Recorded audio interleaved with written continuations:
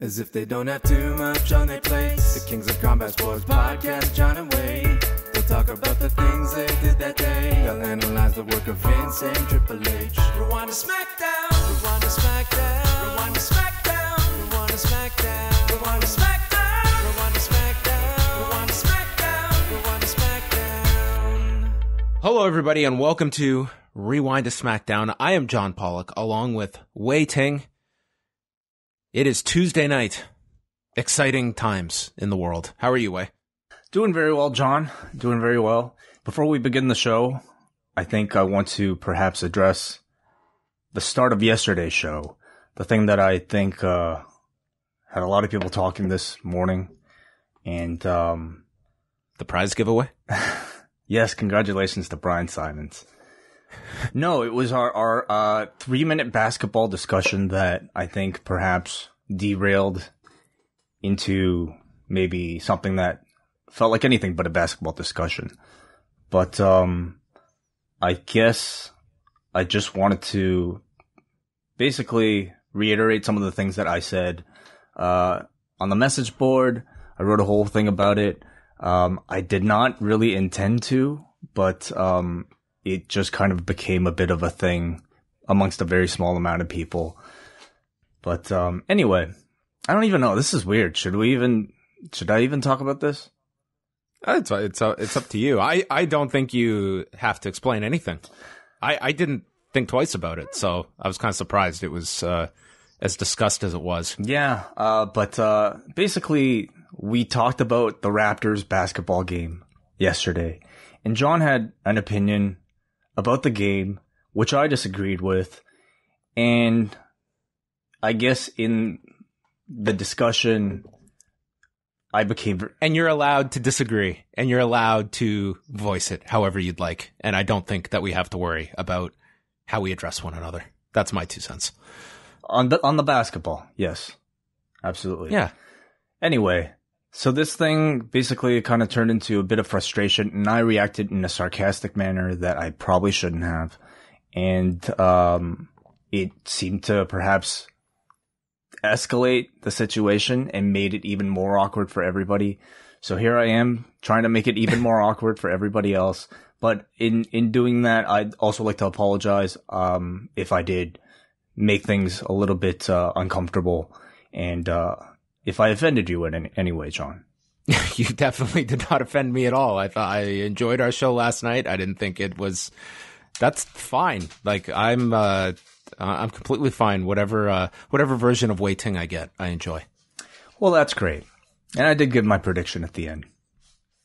Yeah, everyone got a nice. I thought that was a nice way to end the show. I thought it was a nice little payoff for those that reached the end. So, if you somehow were able to get past those 3 minutes, there were 100 that followed it. So, let's put everything into perspective. That would be my advice. You know what I've been doing lately, Wei? What's that? Yoga. Oh, what kind? I think I've just been like watching different videos and like doing like different stretching routines and stuff. I've got to say, just like a couple days into it, I feel fantastic. Well, that's wonderful, man. That's great. I think it's a great thing to build into any morning. Are you like downward dogging, upward dogging? There is some downward dogging that has been involved. It all started with like this, I was reading about this thing about being able to do the splits. And while that's not really my goal in all of this, I think it's kind of something that you can work towards. I just want to improve my flexibility a bit, because when I did jujitsu, I was hardly the strongest person. I was hardly the most technical or the best jujitsu practitioner, but my flexibility was pretty good. So that's my one thing I like hung my hat on. And I've just felt, especially of late, just like a lot of soreness, a lot of just like, my muscles have been tighter. So I've just wanted to be doing something proactive about it. And I've been having a lot of fun with this. That's really cool, man. That's awesome. There's a great yoga studio near my house. Maybe you should check out. Actually, near your place too. There's a great one. I'm considering like doing like an actual class, because I've just been doing all this stuff on my own. Maybe I will, attend a class or two. Yeah. It's awesome. And I think we're lucky enough to have jobs where we can, take a few minutes out of our day to do a bit of stretching if we needed to. So, highly recommended. Namaste, everybody. Yes, from Namaste to New Day. Yeah. It sounded good in execution. Let us go into what is going on in the world. Where would you like to start, Wei? Do you want to start with news? Yeah, sure. Let's do that. All right.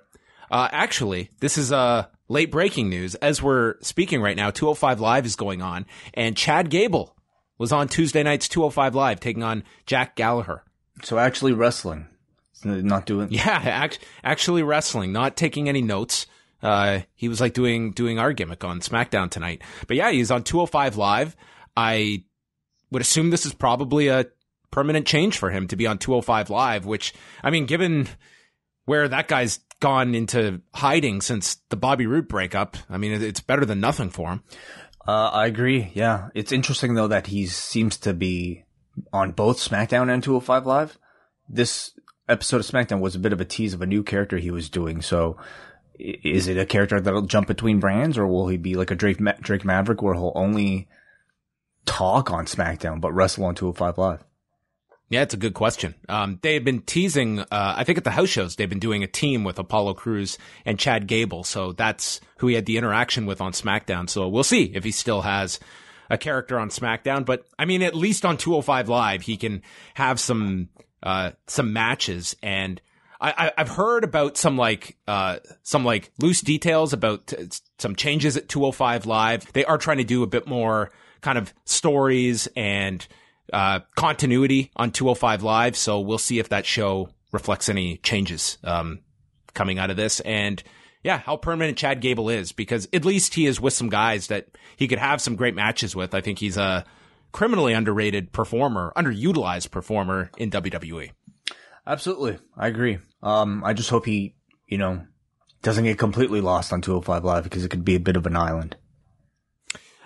Some other items that are going on. We had the Raw number from Monday, and it did turn out to be the lowest of the year. Not as low as Christmas Eve and New Year's Eve. That was the bare silver lining. They did 2,125,000 viewers on the USA Network, going up against the Raptors-Warriors game that did 18,217,000 viewers in the US. So a monstrous game, and they did not go against the basketball game in the first hour, and the number pretty much plummeted as soon as the game started. They went from 2.38 million all the way down to 2,086,000 in the second hour, and then fell to 1,910,000 in the third hour. I don't put a ton into this number going against such a gigantic basketball game. I think the real question is, now that basketball's over, hockey's over, what is going to be their average throughout the summer? Like, what are we looking at? Will there be people tuning in now? What kind of bounce back are they going to receive next week? I think that's what we look at and what they can expect for the summer. Yeah, absolutely. They have at least a bit of clear time until football kicks in. Yeah, until September. So, and then we'll see what happens then. And once football comes back, it's a month until the big move to Fox, and that's going to be probably the most discussed series of numbers for SmackDown once they make that move. What else do we have here? Ric Flair, all over the news here. He was on Busted Open Radio talking about his myriad health issues, including his 4 surgeries he's had over the last little while, the 4th one being the one the week of StarCast that ended up taking him out. And he explained that for the 4th operation, he was having problems breathing. He couldn't even walk 10 steps and had to be taken to the hospital. And the surgery was initially set for the Friday, which was the week before StarCast, and got postponed until the Monday because there was a blood clot in his leg that had broken off and gone into his lung. And there had also been fluid on his heart from the anesthesia from the previous 3 operations. And so he talked about all of that coming out of that whole experience, and also his decision that he is going to drink alcohol and not feel guilty about it. He said he had been having anxiety before about what one drink would do to him, and he believes that his major issues from 2017 were not caused by alcohol, and he says, I'm going to be Ric Flair, and that is his goal. And coming off of that is also this potential lawsuit that he's facing after. Did you happen to see this video that got put up last week where he talked about his former manager? It was up very briefly. I did not see that. No. Yeah. So anyway, in this video he posted to YouTube last week, he talked about his former manager, Melinda Zanoni, who he alleges embezzled money, almost allowed several of his trademarks to expire, and then had funds stolen from him. So he ended up taking the video down. And then in response, her talent agency has put out this message that they have taken the first step and filed a civil lawsuit against Ric Flair and certain unnamed defendants for defamation, and said that taking the video down is not enough. And they will vigorously use the court system to protect their good names and reputations and obtain damages due to Ric Flair's defamatory comments contained in the video. So, my God, this is way too much drama for someone that has been through all that Ric Flair has. And my God, to have to go through a potential court battle here over like a stupid video you posted. It's just, man, I don't know. I wonder what his mindset is, to be, I guess, on this close to death, again. It almost feels like he's got a list of vendettas or a bunch of things he wants to accomplish, now that he's kind of got this renewed life. And I guess maybe some of it is, I don't know, suing his enemies. As bad as all the health stuff was that he outlined in that Busted Open radio show, the line that gave me the most pause, and I was like, Rick, please don't. He's like, I'm starting to figure out all this social media stuff. And I was like, oh no, don't get into this, Rick. And he said that he got really upset about all the stuff Becky Lynch was saying about Edge. Have you been following their back and forth? Yes, I have. Yes. So he called up Edge and he was like upset. And he was like, is this a work? And Edge told him, yes, it's a work, Rick. And then Bubba goes, well, you exposed that one, Rick. It's like, Rick, please don't go down the social media path. It's going to lead to nothing but bad. I mean, just he's dipped his toe into YouTube and he's already got a lawsuit he's facing. Oh man, for his sake, I hope he does a whole lot less of that and maybe a whole lot more of, spending quality time with the people around him. He looks like he's keeping very busy. He said for potential like endorsements and commercials, he said that he's got to be, he kind of like alluded to the fact he put these videos out to show everybody that he's still energized. He's still Ric Flair. He's not riddled with all these health problems. Like he almost said like he's kind of just trying, like it's to get commercial opportunities and to get like speaking engagements. Like he thinks people are maybe shy of contacting him because they think he's in poor health. Like that seems to be his idea, is like just getting out there and working. So, yeah. Interesting that he's so fueled to, continue being Ric Flair. Well, that is it. AXS TV has also announced that, starting with, in July, they're going to be broadcasting the first night of the G1 from Dallas live. And then from that week on, they're moving New Japan from Friday nights to Saturday nights. And on the nights when there's a G1 on the Saturday, they'll be turning around those episodes the same day to air them Saturday night. So it means a shift to a new night, and that means that New Japan on AXS will be going against, I believe they'll be in the same time slot as MLW, if I'm not mistaken. It might be, they may not actually be head to head, but anyway, moving to Saturday nights, and that's a very quick turnaround for those G1s on the Saturdays. So, I mean, they've gone from it being like months out of date to now they're almost within hours of getting those broadcasts up and just using the English commentators from New Japan World. Yeah, and you can hear Kelly start to, produce himself as far as, commercial breaks and all that, as he's calling the New Japan World commentary as well. So no doubt that makes things far easier on everybody's end. Not his, but AXS's. Right. Yeah, I find that would be really tricky to be calling the shows and having it in mind that this also has to be cut up for a 1 hour broadcast as well. Oh yeah. It's, a lot of it's just kind of like waiting for them to do the spot to the floor and just kind of that whole thing. But I imagine some of it is up to the editor as well, perhaps. Also, this weekend, there's going to be the Sunday and Monday Kazuna Road shows from Q and Hall, and they're going to be called by Mavs Gillis, who was just on Cruel Summer this past weekend with WH Park, and Chris Charlton. The two of them are going to be calling those shows. Just the two? Wow. Yes, I believe Kevin Kelly's back here, and then I presume he'll be then doing Dallas and then probably going over there for the whole G1, I'd assume. Very cool. Yes. What do you think about Gina Davis being cast for the third season of Glow? I think that's awesome. Yeah. Sandy Devereaux St. Clair is her character, and just looking at like the stills that they put out in the little teaser, got a very Dixie Carter vibe. I haven't seen it yet, but I think she's perfect for this particular show. It's a name that you haven't really heard of too much. At least I haven't heard of too much in recent years, but somebody from sort of that whole early 90s, 80s vibe, I think fits perfectly with Glow.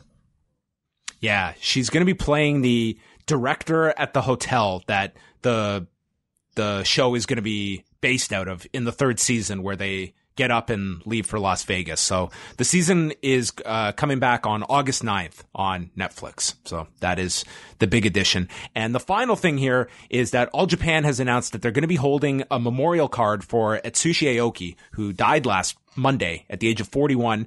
The tribute show will be on August the 11th, which is the final, the B block final of the G1, the same day on that Sunday, which is the same day as SummerSlam. And that one's going to be taking place from Q and Hall, and they have announced that Aoki is going to be recognized as their junior heavyweight champion until November the 20th. So that will represent 6 months of Aoki as their champion, and then they'll figure out at that point what they're going to do, if they'll hold a tournament for the vacant title. But it seemed like they want to be respectful and keep the title, I guess, in his memory for 6 months and not just decide what to do with it right away. But there was also a private funeral this past week that was pretty much closed off to just family, with the exception of Jun Akiyama, Suwama, and his former partner, Hikaru Sato, who was actually going to be facing him later this month for the title. They had been scheduled for a match. So that is the latest on what All Japan is going to be doing in his memory. So the rest of the news you can go find at postwrestling.com, and postwrestling.com, of course, home to so many of our shows. Wade, do you want to give a preview of what is coming up in the days to come? Certainly. Coming out tomorrow is our latest edition of the British Wrestling Experience. I'm sure Martin, Benno, Jamesy, they'll all be talking a lot about perhaps what's going on right now with the NXT UK Cardiff show coming up, as well as Royal Quest and everything to do with that whole side of the world. We also have the double shot on the Café, where I don't know what I'll be talking about yet. Do you? I didn't know what I was going to be talking about, so I sat down and I am going to watch the episode of Raw going into Backlash 2004, which we're reviewing on Friday. So I will get everyone up to date what was going on the Raw brand in April of 2004. Cool. Very cool. That'll be on the Café feed. Thursday up next are back. They have a big announcement, and I don't want to spoil it for everybody. Just listen in. Up next on Thursday. Friday, Rewind Away, as John mentioned, our latest edition, featuring Backlash 2004. Thursday as well, I forgot to mention, our Café Hangout is coming out with Anthony Kingdom James. That'll be available for Double Plus patrons and released for free on Friday for everybody else. Our latest edition of the Rocky Maivia Picture Show comes out with Nate Milton on Saturday as well. Cruel Summer, Saturday and Sunday, also all on the same feed. So subscribe for all that stuff. And also, while we're at it, Way and I, we are going to be doing Post Wrestling live in Toronto, Sunday, August the 11th at the John Candy Box Theater at Second City. 1 p.m. start time. We're going to be doing a Q&A followed by a meet and greet. Tickets are available now. postwrestling.com/live. You can grab them for $25. If you are a member of the Post Wrestling Cafe, you get a $5 discount, and you can meet us, and who knows who else will show up. So looking forward to that. Into SmackDown we go. From Sacramento, California on Tuesday night at the Golden One Center, the site of where Uriah Faber is going to be coming out of retirement in about a month. Okay, Cool. Yeah, to take on Ricky Simone. Big stuff. Miz TV started the show, and Miz comes out, and he, oh so subtly, shows off his new t-shirt, which is a meme of his dad holding up his fists with the caption, "My mood." And Miz said, "This is my mood." Nothing says cool like WWE merchandise. They really get on trends in a quick fashion, and they make it, man, I was just springing for my credit card when I saw this. Are they selling this one? Is this a real shirt? They have to be. What else would this be? It has to be a shirt. Yeah, sure. I mean, somebody will buy it. Someone will. Yeah, there's a sucker born every minute. Then we had Miz inform us that he's got to follow the script tonight. So he takes out these notes and he reads the show's introduction and then brings out Drew McIntyre, followed by Shane McMahon, who he reads off the script. He's the breast in the world, and explains there was a smudge on the paper and calls him the pest of the world. Does that sound right? And this audience is eating this up. They're all cheering. They're like, oh my God, he's supposed to be saying best in the world. He's saying pest. And I mean, I thought this was such lame stuff, but I can't fault the fact that this landed with this audience. Like they seem to be into this. Tonight and yesterday. I mean, he knows his audience and they know their audience for The Miz, and it all works. So they had a pretty energetic crowd here at the start of the show. Shane eventually comes out, and he's joined by Drew McIntyre and Elias. And Elias starts playing the guitar, leads to "You Suck" chants, and Shane informs them that they're all speaking about The Miz when they chant that. Shane got all this heat bragging about beating Roman Reigns, and Miz reminds him about winning one match at WWE World Cup, as I guess it's going to forever be referred to as. And he brings up the fact he beat the hell out of Shane at WrestleMania, and then Shane won on a technicality. Then he grated his face against a cage at Money in the Bank and fell out of his shirt, and then turned his direction to Drew McIntyre, calling him the Scottish sycophant, which got partially censored. Sycophant? And I guess maybe he thought he was calling him, I don't know, something worse. Sycophant. They replayed the Roman Reigns interview from Byron Saxton, and then Drew's time to take over the microphone. He says that he's got something that no one else does. The boomstick. The Claymore. And he's going to kick Roman Reigns' head off, and said he is intense. Or Shane said he is intense, and he'll be kicking ass and taking names at stomping grounds. And his name is Roman Reigns. Yeah, they're both going to take each other's names. Yeah. What do you think about the boomstick? I'm not sure what that is. They called it this several times on the show. They're calling it the Claymore, but it's also got like its own nickname. The Claymore is also the boomstick. Like a boom pole? Like what's a boom? Like a selfie stick? What is a boomstick? Well, if you Google it, it's a kind of lipstick. Boomstick. It's a brand of lipstick. Boomstick Trio. It's a weapon as well, isn't it? Right? Yes. Okay. That Bruce Campbell used. Right, yeah, or some type of like nightstick, basically. I feel like we've had this discussion before. I feel like we've talked about boomsticks before. So, okay, great. Claymore's fine. Yeah. Yep. Or maybe it's a gun. Whatever. I don't care, everybody. Don't tweet me about it. Miz then tells Drew that Shane is going to stab him in the back when he's done with him, so he's warning Drew. Shane nearly screwed up as he went to say that he's 2-0 against The Miz. He almost missed it, but he caught himself and corrected it before. And Miz called him a talentless hack, and then Shane comes back saying Miz was born into a genetic cesspool that shares the DNA with a baked potato. And then it's set up that Shane will allow Miz one more match with him if he can beat Elias and Drew McIntyre tonight. And that's what takes us into our first of many short matches on this show, as the Miz would spend the first 30 minutes on the television screen to start SmackDown. Yeah, it's it just felt like a opening segment to Raw. You know, very much the same cast, same vibe, kind of rekindling that Shane Miz rivalry for at least another show. Miz and Elias went 2.5 minutes. There was a flying knee from Elias out of the corner, and then Elias missed an elbow off the top, and Miz hit the skull-crushing finale. Very quick match. Yeah. Anything to say about it? No. Miz and Drew McIntyre.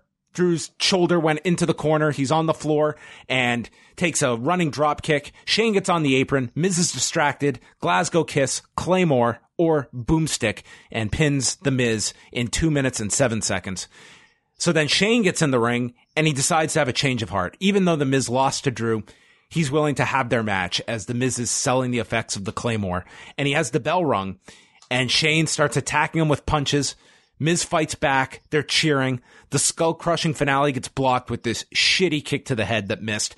And then he applies the inverted triangle, and Miz taps out in 42 seconds. And then Drew lifts up Shane, who's got all these bruises up and down his left arm. This looked insane. And that concluded 25% of SmackDown. Mm-hmm.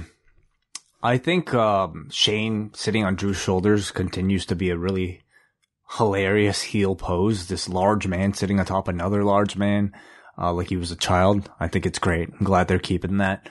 I feel like I understand Shane's the guy with the program. Miz isn't. But man, does Miz look shitty coming out of losing 2 matches to Shane McMahon. Then he loses 2 matches here in one night to Drew McIntyre. And taps, even with the Claymore out, I mean, tapping out to Shane McMahon to that shitty submission. Oh my God. I just thought it really, really slotted the Miz as such an afterthought after this. Unfortunately, but yes, I understand the program is Roman and Shane at this point. I expected Roman to come out. He did not appear on either Raw or SmackDown. Do you have any idea why? I don't know. He was scheduled for the house show on Monday night, so that's where I assumed he was. And I don't know what the story was tonight, of where he was. It was very curious that he wasn't on the show. Mandy Rose and Sonya Deville were in the back, and Ember Moon was playing on this gaming device. There's a Switch. Oh, okay. And Mandy and Sonya hand her a stack of the Muscle and Fitness magazines that Mandy's on the cover of. And then Deville knocks the Switch onto the floor, and Moon's pissed. And as Deville and Rose walk off, Moon just screams, throwing the magazines, tosses a garbage can, and is just looking like a wolf. That's how you awaken a werewolf, is to drop their Nintendo Switch. That's it. That's the key to their anger. Maybe she cracked the screen or something. Maybe it's out of warranty. I'd be pretty pissed about that. Daniel Bryan and Rowan came out, and they announced that they will be taking on the YOLO County Tag Team Champions in a unification match. And there in the corner, AJ Kirsch and Dave Dutra holding these cardboard tag titles.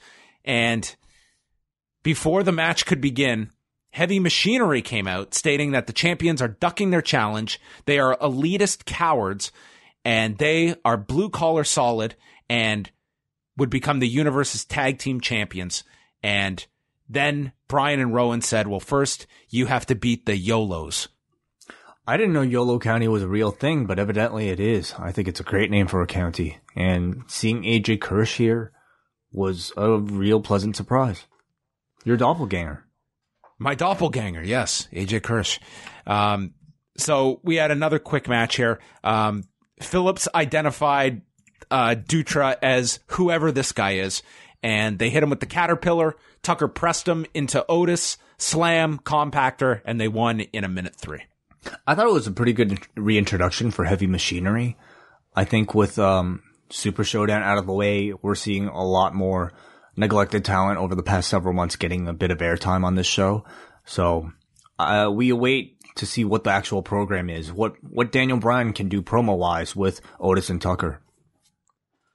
Yeah, I'm reserving judgment because I think that Bryan's kind of been on the back burner as they built up Super Showdown, but I do wonder when we're talking about kind of some of the depth on top, it's like, is this the best use of Daniel Bryan? Like, I enjoy him in this tag division, but is it the best use of this guy feuding with Otis and Tucker? Yeah, I mean, I really do like the idea of him trying to elevate the tag team belts, but the problem is, who are the opponents in that division? And if it's just the level of guys like Otis and Tucker, maybe you can argue he's better served as a single star. R-Truth and Carmella were backstage. R-Truth is recapping how he lost the title on the tarmac to Jinder, won it back on the flight, then got trapped on an elevator on Monday, and the 7-Eleven title is ruining his life, but he can't let it go. And he goes to hide in this, into this production trunk, and it gets locked, and Carmella has to leave because she has a match coming up, and R-Truth is suffocating inside of this box. Yeah, he's complaining that he can't breathe. I thought Carmella came off really shitty here. I thought so too. She might be charged for manslaughter.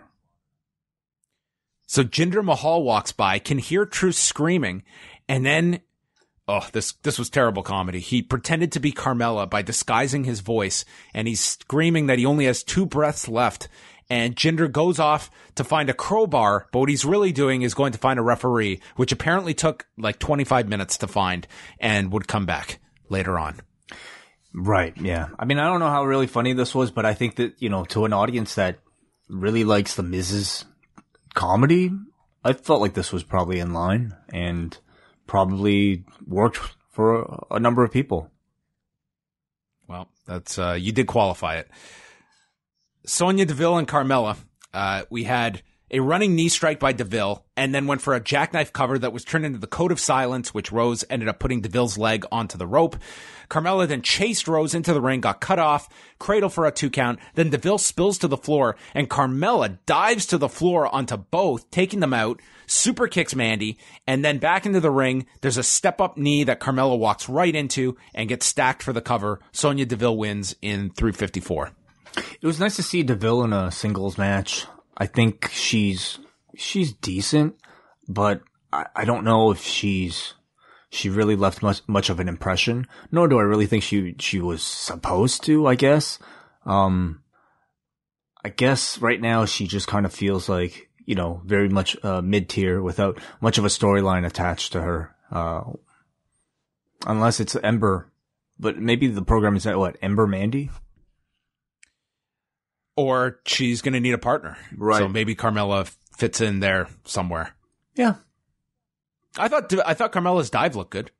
Yeah. Alexa Bliss is in the back drinking coffee. And she's scrolling on her phone. Nikki Cross walks in. These two just popped up from Raw, our big wild card. And Bliss informs her that after Nikki Cross cost Bayley the match on Monday, Bayley went on social media and said a lot of hurtful things about Nikki Cross. And Bayley also liked one of the comments. And Alexa says, I would show you, but I have Bayley blocked. And then she goes over the names that Nikki Cross was called, and they end up setting up a match with Nikki Cross and Bayley for later tonight, with Alexa Bliss pretty much just setting up Nikki Cross to go out and treat Bayley like one of the many bullies that have called her names all her life, and tells her not to hold back against Bayley. So Alexa Bliss manipulating the vulnerable Nikki Cross. Through the use of social media even. Does Nikki Cross not have Twitter? Can she just not go on Bayley's timeline? She absolutely has Twitter, but not in this realm. Got it. Okay. Yeah, I think this is all in decent shape. It feels like, perhaps, one of the benefits of this wild card is that we get to see the same programs, get somewhat accelerated by seeing them both on Mondays and Tuesdays. In some cases, I feel like it's just a retread, but here, I feel like you're getting some development between Monday and Tuesday. So the New Day came out for their big return, and they said it's the actual return of Big E. And Big E says if he had a title for every return, he'd be Charlotte Flair. And Kofi laughed, saying, "That's a booking joke." Woods said he just wants to get through tonight's match so he can get back to E3, and then talked about Sami Zayn and mentions that Kofi Kingston has beaten all 3 of their opponents tonight. So we're going to beat them collectively. Dolph came out, called Kofi a coward, and he betrayed himself. The only reason he's still champion is because of Xavier Woods, who has nowhere to run or hide at Stomping Grounds. And the world will know, without his friends and taking the easy way out, he can't beat Ziggler. Then he gets joined by Owens and Zayn, and the people don't care about justice. They have no morals, says Zayn. They have no ethical code. He runs down the New Day. And then the New Day laugh about Seth Rollins' attack on Sami Zayn with the chair last night. And it ends with Big E cutting a big promo saying Kofi is willing to walk through fire to prove he's the best at what he does. And Kofi says at Stomping Grounds, the time will come to kick ass and take names. And the name is Dolph Ziggler. Yeah, I better see a lot of names like on their shirts or something. Like the day after Stomping Grounds. I want to see them like have a handful of names come the Raw or SmackDown after Stomping Grounds. All 6 here sounded very good. You know, they're 6 very talented people that all can deliver on the microphone. So yeah, a fine little back and forth. Kayla then interviewed Bayley, and she said that the allegations of liking offensive tweets. She was asked about the allegations of liking these offensive tweets directed at Nikki Cross. Bayley says, I don't have anything against Nikki Cross. I was going to say, this could be easily provable if this was true. But Bayley didn't seem to really care. Bliss, she said, can watch tonight, and it'll be a moment that she won't forget what she does to Nikki Cross. Aleister Black is still in his room, and he noted that for the men and women of SmackDown, there is so much conflict, yet so little resolution. And he offers both. It's so simple. You can make conflict with me, and then I will fight you. We don't have to fight over trivial things like the love of another man or woman, or fight over turf. And then he acknowledges someone who has clearly shown up in the room to open the door for him. I guess there are production people. You know, you need camera people. You probably need a producer to oversee this. They don't want to raise conflict. Has that been established? They don't want to fight Aleister Black. I don't think so. No. So then this person opens the door, light shines in, and in the most comedic moment of the night, he screams at the top of his lungs, "The door is wide open!" And he yells for a fight, and then he grabs his chest. I thought he was having a heart attack. I didn't know what was going on here. Maybe he should walk out the door and go find a fight. I mean, that's the thing, isn't it? You know what? Whatever. I found this week, I thought the verbiage was fine, but I thought the whole screaming out the door thing was pretty terrible. He's now just kind of being reduced to like the crazy screaming guy who, you know, talks to himself inside a room and locks himself. He's just a weirdo now, rather than the guy who, you know, kicks people's heads off. So I feel like these segments have definitely overstayed their welcome. Just have them come out and fight. I think we're at that time right now. This is not the Firefly Funhouse. No. Bayley versus Nikki Cross. They had a decent match here. Byron brought up that he thinks there's a bit of manipulation going on between Alexa Bliss and Nikki Cross. Corey Graves just buried social media. I love this. Bayley got caught in the ring skirt and was attacked. Bayley then got placed in the Tree of Woe. Bliss was making fun of her.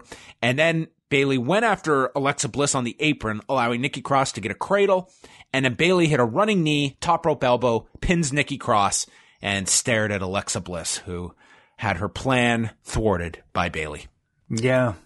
Somewhat rehabs Bayley for last night. That's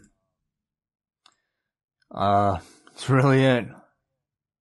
Wait, your analysis there, that was his whole show for me. Like, I just felt like this show was, like, there was some stuff that I got a kick out of, but this really just felt like a show that we're at the end of a long stretch this weekend, and we got 2 hours, and then we're done. It was a pretty by-the-numbers show, and I would say pretty low on star power at that. I wouldn't say there was anything that offensive about it, but nothing that memorable either. Yeah, I was not offended, but I was not captivated either. Jinder has now found a referee, and he goes back, and the box is gone, and he goes over to a production guy, and the boxes are getting shipped to LA for Raw, and he just instantly says, "We got to go to LA." And then as he takes off with the referee for LA, we hear R-Truth screaming inside of the box while Carmella is still looking for him. Yes, so he will be without Carmella, perhaps on Monday. I think this type of, ridiculousness is perfectly acceptable for the 24/7 championship. So, R-Truth is theoretically going to be stuck in this box all for week. 6 days without oxygen, without food. So I expect to see him come back out, maybe a different man. You couldn't survive in this box for 6 days. Well, in this division, you can. Oh, okay. Well, maybe we'll get daily updates on YouTube of R-Truth. Maybe there is maybe he's got his phone with good Wi-Fi. Yeah. Bars. Kayla interviewed Apollo Crews, and they showed the highlights of last week when he was supposed to face Andrade, and the match never happened. So he got attacked and hit with the hammerlock DDT, and he explained, "I am not an afterthought." He's been everything that defines an afterthought. Zelina Vega walks in and says Andrade was in a bad mood after Super Showdown and the loss to Finn Balor. You should not provoke him, or he'll make sure Apollo Crews never has a match again. And Apollo came back and said, "Who are you, my employer?" And then off to the side was Chad Gable taking notes for whatever he's doing. Wrestling podcast. That's what I thought here. I'm like, he's not taking notes on like this guy in the ring. He's like writing down his promo. Yeah. So we'll see what happens with Chad Gable and Apollo Crews. And then the main event, New Day against Dolph Ziggler, Sami Zayn, and Kevin Owens. Phillips, I love this. He did not have to bring this up, but just decided to. He said that this week on SmackDown, we violated the wild card rule again. Guess you can blame Shane McMahon. So how many people?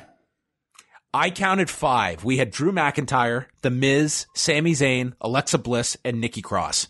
Okay. And I don't know if there were any more, but there were at least 5. Okay.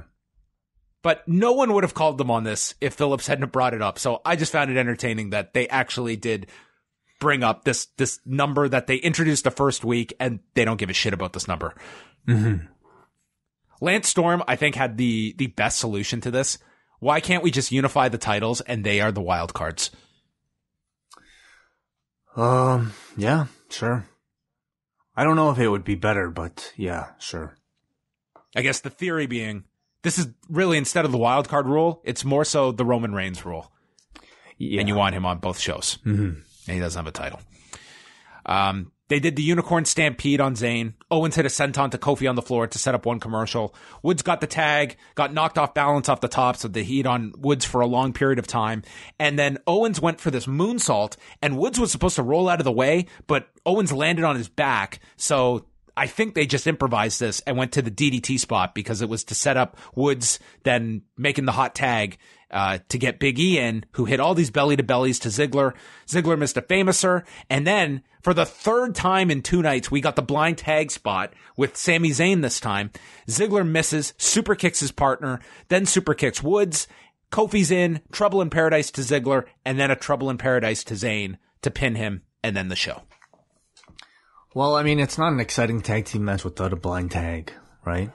I just thought it was somewhat formulaic, as was this entire match. It was a basic match with a lot of tag team, tropes. I kind of found it a little dead for much of it. like when Woods was in there. I thought they really got back up there for Big E's reappearance and then, right into the finish. I thought it ended up being fine, but again, a pretty unmemorable match and show overall. I completely agree. I thought this was 2 hours that, man, you did not have to go out of your way to see. I thought they did something different tonight by doing a lot of short matches, so you didn't have... I don't know if that was just something they were trying out this week, because it was really only the last 2 matches where they even inserted a commercial break. But I didn't think there was a lot of great wrestling on this show. I didn't think that there was the comedy really didn't hit for me, and it just felt like a show that it just felt like this was like the end of a very long couple of days with the Saudi Arabia show, Raw on Monday, house shows on Sunday, and just finishing up and getting these 2 hours done. Like, I'm sure this is an exhausted crew. Yeah. But that's kind of what this show felt like. The end of the road for this week. I know it might not be what they're looking for, in terms of ratings and all that, but I really do want to see more fresh faces on this show. I want to see more guys get opportunities to become kind of that next, at least a mid-tier star, because, there are a ton of them waiting in the back. I want to see guys get real storylines. And I'm just thinking to what SmackDown was perhaps a year ago after the, even SmackDown in its, all of its incarnations. I felt like SmackDown was always a real breath of fresh air, with a great roster of talent. I think, fresh faces, or at least fresh faces on top. And now it just feels like a watered down version of Raw often. Yeah, I think that I think you got to get Aleister Black in there. I think that, just an Aleister Black match in there. There's no Finn Balor this week. Buddy Murphy is, God knows where he's gone. Yeah, there are those guys that you could be integrating a bit more, because I just found 30 minutes to start the show built around The Miz. I was just kind of checked out after that. That was a long time to start the show, and it's not like the wrestling was really captivating either. That was opening the show. So that was SmackDown. What do you give this show? Maybe a 5. The forum voted a 5.2 for SmackDown, getting a higher rating than Raw on Monday night. Brandon from Oshawa writes, I may get a lot of hate for this, but I really think Shane McMahon should challenge Kofi for the WWE title at the first SmackDown on Fox. We complain a lot about 50-50 booking and no one looking strong, but Shane is by far the top heel in the company right now. He hasn't lost a singles match in nearly 2 years. That's crazy. Is he the ideal person you want in this position? Of course not. But this is how things have been booked. I think he should get the title shot and win the championship with the help from a Big E turn. Brock should then cash in on Shane a few weeks later and do a build for Brock Big E at next year's WrestleMania. I know most won't go for this, but I'm really enjoying Shane right now, and I think this could be an entertaining story. I still think it's too soon. I mean, the New Day are just work right now as a trio, and I'm not really feeling it. I don't dislike the role Shane is in, but that to me is several steps way too far. And it's not like this revolutionary idea that a guy could be built up with a lot of wins for a long time. It should not be Shane McMahon, that you could do a similar story with. I would love for them to just pick any guy off the roster and just say, we're going with this guy. He's going to challenge for the title in 3 months, and we're going to make him look unstoppable for 3 months. I'd be so happy with that. Anyone. Mm-hmm. Even as crazy as it sounds, if they just stuck with we're pushing Baron Corbin and we're going to make him look unstoppable for 3 months. It's wouldn't be my guy that I pick, but I can at least get behind that you're going with this guy and book him to be as strong as possible to be that threat. Instead of, we go with him this week, then the next week he loses, and we just go back and forth. And you just have indifference for a lot of these guys instead of just making someone super hot, or at least attempting to, that he is separated from the pack. It's not everybody just trades wins and losses. We have this tier of guys that go unbeaten, and then they lose the big title match at the end, and then we find the next guy in line. Yeah. We go to Paul from New Jersey, who says, I don't think Mrs. Dad will be proud of that springboard attempt. I'm glad Bayley went over clean while staring Alexa down. It's sad that I'm excited when WWE gets basic booking decisions. Speaking of which, it's okay, everyone. Phillips explained 5 Raw competitors were on tonight's show because of an oversight by Shane. Still, not a terrible show. Raptors in 7. P.S. As Black was screaming, fight me, out an open door, the shot quickly bled into Bayley smiling, music blaring loudly. A friend and I proceeded to burst out laughing. I don't know why, it was just a very funny transition. Yeah, that is funny. I didn't catch that. All right. MJ writes, I must say Wei Ting is a huge draw in this business. We have posters on the forum who have posted in a year coming out for the Wei Ting debate. You guys are Patreon saints delivering high-quality discussion night after night. Well, thank you very much, MJ. He goes on to say some random tidbits. Okay, this isn't really SmackDown feedback. This is more so just general feedback. Do you want me to go through this? Sure, why not? It's a light show. He says about New Japan, with the TakeOver Kenta shirt and then the tweet about Mondays, welcome to the dump on WWE party. I mean, in fairness, TakeOver, yes, it is like I think obviously people can connect it to, but that is a Shibata shirt that he was wearing with the connection there. They're a tag team. Yeah. So that's going to be like his, Shibata's going to be his guy. Is Hunter really going to go to Japan to team with AJ and the club right before Gallows and Anderson leave? Unreal. These guys are gold on their podcast and they're going to have some must listen to good brother shit soon as they get out of jail. Why antagonize them? Goes on to, that's in relation to, WWE going to Sumo Hall for, June 29th and 30th, I believe, and Hunter's teaming with AJ, Gallows, and Anderson in an 8-man tag on the first night there. I mean, I don't see it as antagonizing them. Do you? Like, they're probably going to be featured in the main event.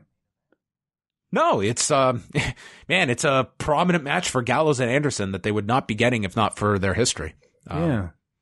And Hunter's going to get this is like Hunter's going to be in the Bullet Club for one night. Pretty much, yeah. He says, they are offering 5-year deals to new hypothetical. A hypothetical. Okay, right. Of an NXT signee. Okay, if they're offering a 5-year deal, would you accept that? Just if you were a wrestler coming up, I would say no. I would say signing a 5-year deal to go to NXT right now, regardless of whether you could springboard to the main roster quick, I think that's far from a guarantee. And in this marketplace, I would not want to lock myself up to that amount of term. I think that's too long. I wouldn't either. 5 years is a long time. Yeah. He adds, with Kenta debuting in New Japan, it got me thinking how incredible a return of Nakamura would be. What would be bigger for New Japan than that in the next 18 months? The Rock. Yeah, The Rock. Well, I would say that Nakamura going back would be big, but I don't see that happening. Maybe eventually, but not now. Yeah. I could see him doing like a farewell tour when he's ready to like hang it up, but I don't see that anytime soon. I think he's just going to stay put in WWE in whatever he's doing right now. Mm-hmm. We got Long Island Joe, who says some random thoughts. I really liked what they did with Aleister Black tonight. His promos needed to change, and I like what they did. I like that Kofi is more serious, even in New Day mode. I'm starting to feel like he needs a long title run, and then maybe have Orton take the title off of him eventually for one last run, leading to Black taking it off of him. Firefly Funhouse took a good turn tonight. I barely watched Raw last night and missed it. I've enjoyed most of them so far. I'm just worried about when he debuts in ring. What do you guys think about him wrestling as his Firefly character most of the time and occasionally using the mask? Or is that too much like Finn with the demon? It is similar, but I think that's where everyone looks at this Bray character as having the biggest adjustment to make is integrating this into WWE programming and not just having its own island on the show. That's been successful so far. So I'm not optimistic on it. I think that's going to be a real challenge. So I'll wait and see, though. Maybe they will have a great execution plan because obviously a lot of thought has gone into this. This is not some just throwaway character. They've invested a lot in it. So I hope that they have something mapped out for it. Mm-hmm. And the final one is Brandon. Greetings, bro adjacent. I have returned. Been some time since we spoke. I'm really enjoying the Shane run. I wish he would be more of a manager than a wrestler because he gasses out quicker than Conan in his run in 99. Other than that, nothing memorable. Well, other than Dolph complaining and Gable looking like a favorite to win the Best of the Super Juniors next year, his match with Gentleman Jack on 205 dead. He adds, do you think that Ibushi used some of the... Okay. I'm not in the meanderings mood right now, so I'm sorry, Brandon. All right. I can't. But thank you anyway for the feedback to you and to everyone. Forum.postwrestling.com is where you can always throw up your feedback after Raw and SmackDown. And Way and I are going to be back Wednesday night. We've got the double shot. As I mentioned, I'm going to go through the episode of Raw leading into Backlash 2004, which is this week's review for Rewind-A-Way. So you can tune into that on Friday if you're a member of the Café and get all caught up to date on WWE 2004. I look forward to hearing about that. And I guess that's it. Is there anything to conclude with, Way? What do you think you're going to watch over the next day? Or is it just going to be a blank slate tomorrow? And you'll find something? Yeah, I really don't know. Is there anything people want us to review on top of, all the other stuff that we're doing? Let me know. We'll find something. Don't worry. So that'll be up Wednesday night. And then, of course, all of our shows you can find up there at postwrestling.com. And, of course, postwrestlingcafe.com. So that is it. We will speak with you on Wednesday night. And goodbye, everybody.